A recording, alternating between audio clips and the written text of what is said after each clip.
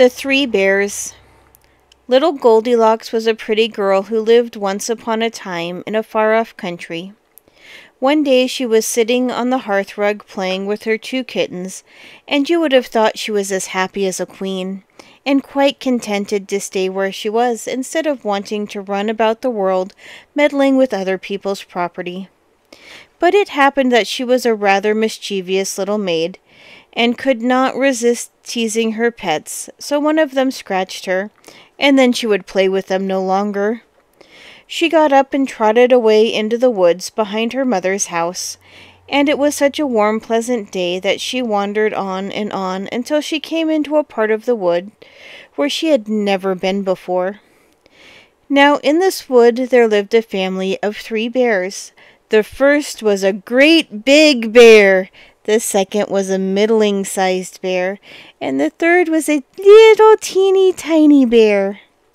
And they all lived together in a funny little house, and very happy they were. Goldilocks stopped when she came to the bear's house and began to wonder who lived there. "I'll just look in and see," she said, and so she did.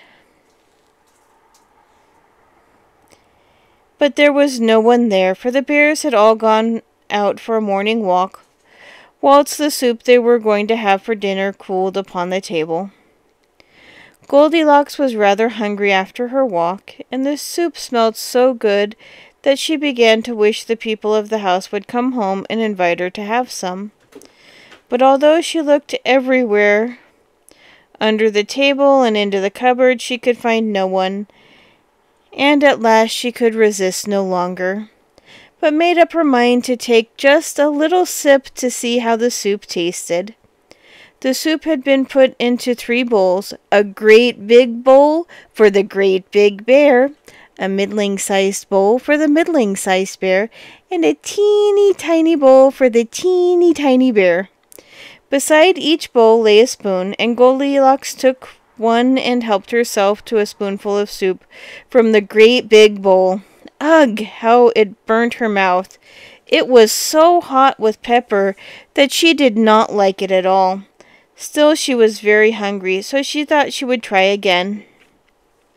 This time she took a sip of the middling-sized bear's soup, but she liked that no better, for it was too salt. But when she tasted the teeny tiny bear soup, it was just as she liked it, so she ate it up every drop, without thinking twice about it. When she had finished her dinner, she noticed 3 chairs standing by the wall. One was a great big chair, and she climbed upon that and sat down. Oh dear, how hard it was! She was sure she could not sit there for long, so she climbed up on the next, which was only a middling-sized chair.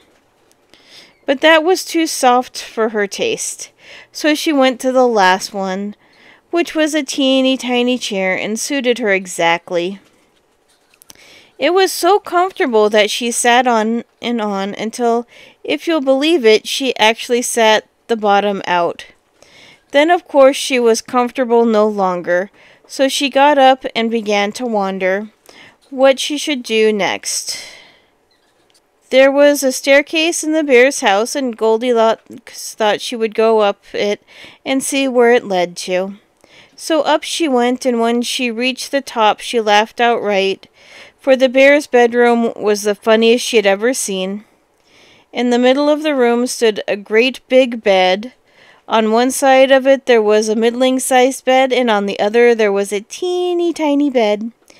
Goldilocks was sleepy, so she thought she would lie down and have a little nap. First she got up on the great big bed, but it was just as hard as the great big chair had been, so she jumped off and tried the middling-sized bed. But it was so soft that she sank right down into the feather cushions and was nearly smothered. "I will try the teeny tiny bed," she said, and so she did, and it was so comfortable that she soon fell fast asleep. While she laid there dreaming of all sorts of pleasant things, the 3 bears came home from their walk very hungry and quite ready for their dinners. But oh dear me! How cross the big bear looked when he saw his spoon had been used and thrown under the table. "Who has been tasting my soup?" he cried in a big bear voice. "And who has been tasting mine?" cried middling-sized bear in a middling-sized voice. "But who has been tasting mine and ate it all up?" cried poor teeny tiny bear in a teeny tiny voice, with the tears running down his teeny tiny face. When the great big bear went to sit down in his great big chair, he cried out in his great big voice, "Who has been sitting on my chair?" And the middling-sized bear cried in a middling-sized voice, "Who has been sitting on my chair?"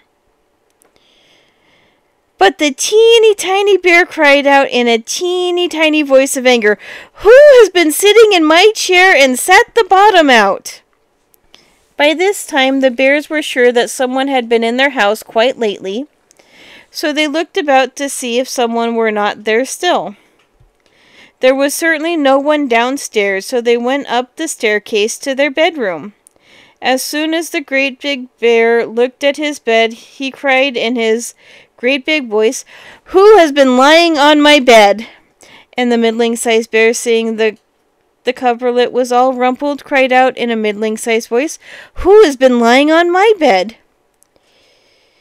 But the teeny tiny bear cried out in a teeny tiny voice of astonishment, "Who has been lying on my bed and lies there still?" Now when the great big bear began to speak, Goldilocks dreamt that there was a bee buzzing in the room, and when the middling-sized bear began to speak, she dreamt that it was flying out of the window. But when the teeny tiny bear began to speak, she dreamt that the bee had come back and stung her on the ear, and she jumped up. Oh! How frightened she was when she saw the three bears standing beside her. She hopped out of bed and in a second was out through the open window, never stopping to wonder if the fall had hurt her. She got up and ran and ran and ran until she could go no farther, always thinking that the bears were close behind, and when at length she fell down in a heap on the ground because she was too tired to run any more, it was her own mother who picked her up, because in her fright she had run straight home without knowing it.